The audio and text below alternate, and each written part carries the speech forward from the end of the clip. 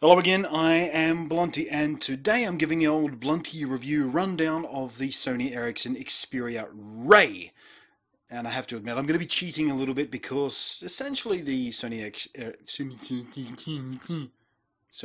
Xperia Ray is pretty much the same as the Sony Ericsson Xperia ARC, except in a smaller package. And seeing as though I've already done a pretty comprehensive review of the Sony Ericsson Xperia ARC, when it comes to reviewing the Sony Ericsson, why can't I say that word today? Sony Ericsson Xperia. I won't have to say it for much longer. Apparently Sony are buying out the half of Sony Ericsson that Ericsson owns, so it'll just be Sony phones from now on in sometime in the future. Anyway, the ARC is basically the same as the Ray, and because I've already done the review of the ARC, you can just watch that and transfer most of what I said about that then to this now. You get me? But anyway, let's take a quick tour around the hardware of the Sony Ericsson Xperia Ray and have a bit of a chat about what the differences actually mean and what this slender, slimmed down, teeny weeny version of the Xperia ARC actually means for using and living with the phone day to day. First off, and I'm almost bored of saying this every time I review a Sony gadget, but the screen is beautiful. I think it would be a bit more noteworthy the day I come across a Sony product with a crappy screen. It's almost tedious knowing that the screen is something they just don't even know how to get wrong anymore. Around the side, the standard micro USB interface. Around the back, the camera, which we'll look more into in a moment, and the speaker, which is surprisingly loud and clear. Volume button rocker around the side in the regular spot, power button and headphone socket up the top where they belong. Absolutely no surprises so far.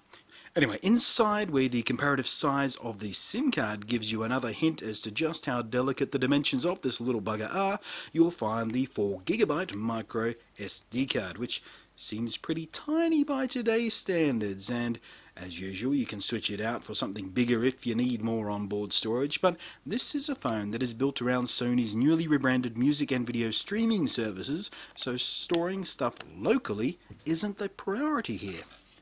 Now, onto the camera. As I mentioned a few moments ago, most of the innards in the Ray match the ARCs, and this includes that superb camera that I loved so much the first time round. In fact, this camera is so good, this is the same sensor that Apple decided to cram into their new iPhone 4S, and people are raving about the quality over there too. The camera application still has a few minor foibles, but nothing that's a showstopper, and I'd be perfectly happy on a shoot if this was the only camera I had to hand. It really is a superb performer. The user interface is, once again, identical to the ARCs, and in fact all of Sony's Xperia phone models. And again, I utterly failed to get it to slow down, stutter or chug, no matter what I asked of it. At every poke and swipe it was smooth and responsive, and pretty pleasant to look at too.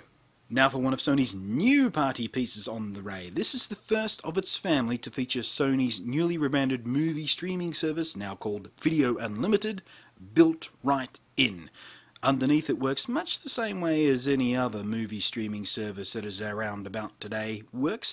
On the surface though, it's a nice and elegant interface, and pulling things down to watch is a smooth and pain-free experience as you could hope for. And of course it can fully integrate with your PS3 and Sony TVs just fine too, so if you live in a Sony home, you're gonna dig this. Then there's Music Unlimited, which you've probably already guessed is the musical equivalent, and everything I just said applies here too, and it's proven to be quite a good way to explore and discover new music.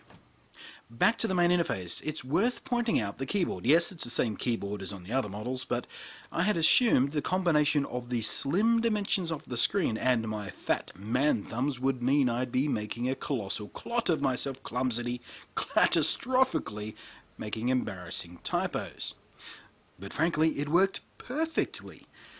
I think the touchscreen error correction and word prediction software has been polished and tweaked to near perfection. Out of the box, the phone does default to a T9 style keyboard, so if you do find the QWERTY keyboard a bit cramped, you can use that, but frankly, I doubt you'll need it. Final word is this: it is every bit as good as the fantastic ARC was, but it's made for people who prefer something a little bit more subtle in its size. Or, to put it another way, if I want to risk a politically correct police cop jumping all over me and making huge overreactions to a simple offhanded comment, the Ray is the ARC built for chicks. It's smaller, it's cuter, it's easy to cram into those impractically tiny handbags that come into fashion from time to time, and for all I know about fashion, could be in fashion right now. Is that sexist to say? I can't tell anymore. I don't care anymore. It's the ARC for chicks.